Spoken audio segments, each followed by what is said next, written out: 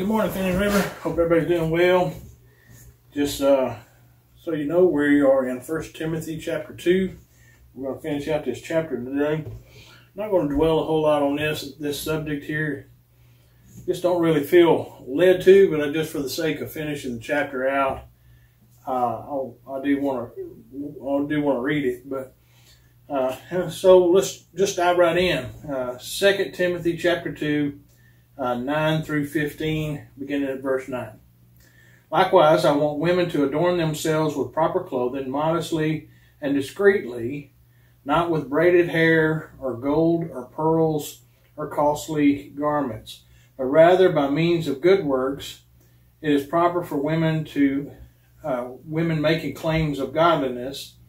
A woman must quietly receive instruction with entire submissiveness.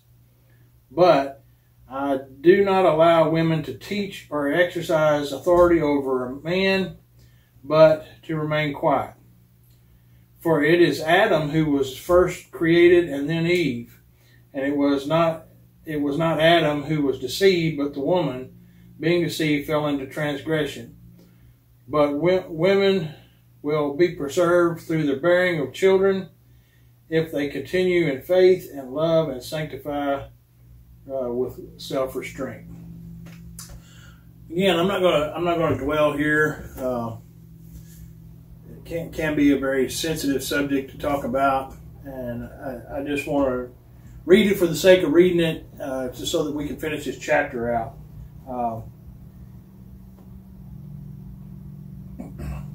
I just think women should be careful how they dress. Because men think with what they are stimulated by what they see, and if we dress in a fashion that stimulates a man outside the marriage, it can cause problems. And so this is just what Paul's talking about here. Just be careful how we present ourselves, and that can go for men too. Men nowadays the world has changed so much. Even in the last couple of years, it's changed so much. But since the 1950s, there's been a lot of changes to the way women and men both conduct themselves. And so, in this, I don't want to dwell here a whole lot because I don't want to ruffle any feathers. Not that I have any bad ideas or bad comments in this regard, but just wanted to finish this chapter out. Also, today's Friday. We won't see you again on the daily ride till Monday. We'll be in 1 Timothy chapter 3, and we'll start a new chapter on Monday. I hope you guys have a great weekend. Hope you have a great Friday, and I hope that you are blessed beyond measure today and this weekend. And I hope to see you in church on Sunday. We had a really good service last Sunday, and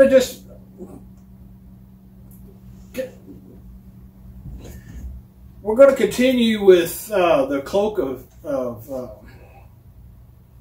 zeal, and we're going to pick up where I left off on Sunday morning, and I feel like we should be able to finish. It's a pretty lengthy. I mean, most of y'all looked at those notes. You could go, "Oh my goodness, this is going to be a long sermon." And it could be if you spent any length of time on the points and stuff. But I just wanted to spend some time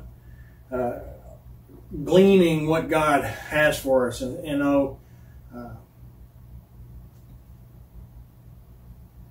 the 23rd Psalm gives us, the breakdown of how a shepherd treats his sheep, and it said it leads us in the paths of righteousness.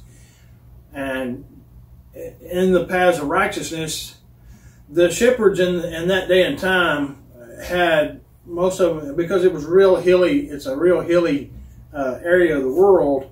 They had valleys, and that they would take the sheep down to graze and stuff. They'd carry them up on top of the mountain and they carried them on trails, and these trails wound around and around and around and around until they got to the top, because you just didn't want to take a straight angle going up to the top. And these paths that wound around this mountain were referred to the paths of righteousness. There was grass on both sides of the path, and the thing is that along our path, God always makes sure that we have plenty to eat along the way on both sides. And that's what I want us to do. Is when I want us to come to church expecting to hear from God. And if we come expecting to hear, we will hear. If we come kind of half-heartedly, it'll be a half-hearted service. So I just encourage you to spend some time praying about the service. Spend some time praying and studying God's Word at home.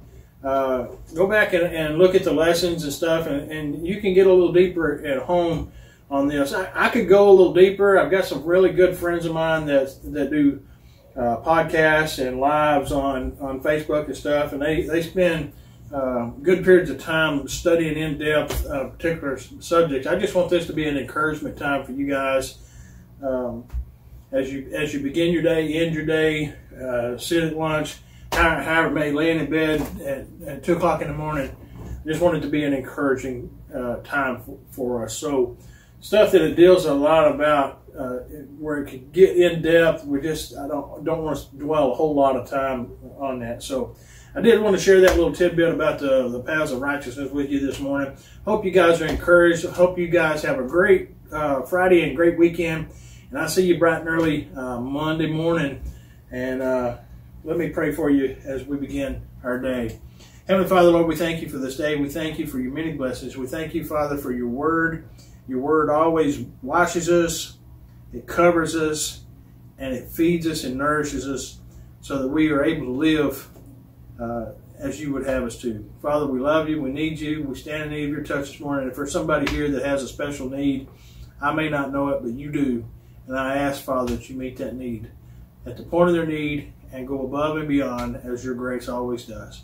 We love you. We need you. We need your touch today. And it's in Jesus' name we pray. Amen. God bless you guys. Hope you'll continually follow me here on the Daily Ride, and I hope you'll keep riding.